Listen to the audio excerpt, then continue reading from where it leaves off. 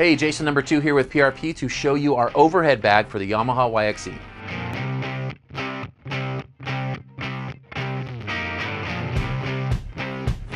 Now this overhead bag, just like the rest of ours, fits in the stock cage. So it only works if you have the stock cage. It attaches really quickly with Velcro strips, front and back. Fits nice and tight. It's not going to sag on you, even if you put some heavy items there. Don't recommend it because you don't want them, heavy items above your head there.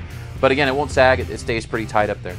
It's got 3 large zippers, 3 separate compartments. So you got one, what's going to be driver's side, passenger side, and a nice one, large one near the back.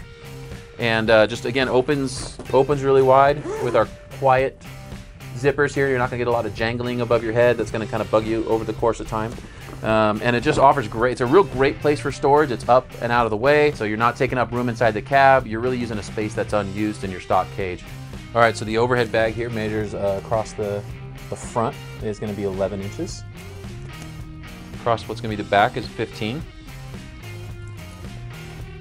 Roughly about 19 inches long.